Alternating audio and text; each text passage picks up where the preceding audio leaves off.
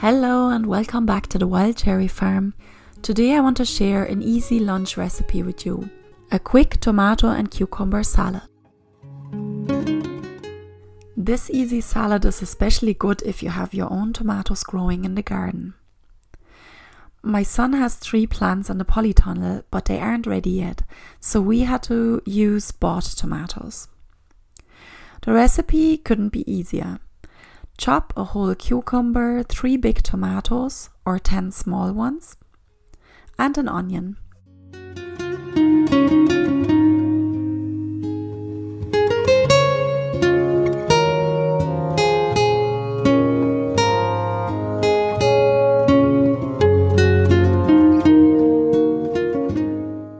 I also added a yellow pepper because I had some left in the fridge.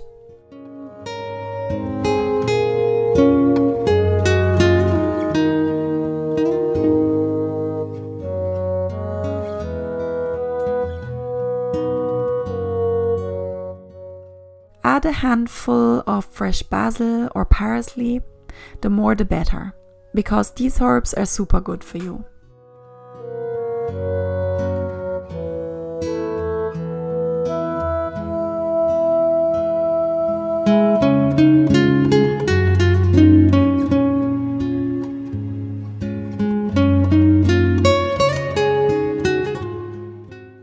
Next, whisk together 3 tablespoons of olive oil, 2 tablespoons of lemon juice or vinegar if you prefer, and a generous sprinkle of salt and pepper.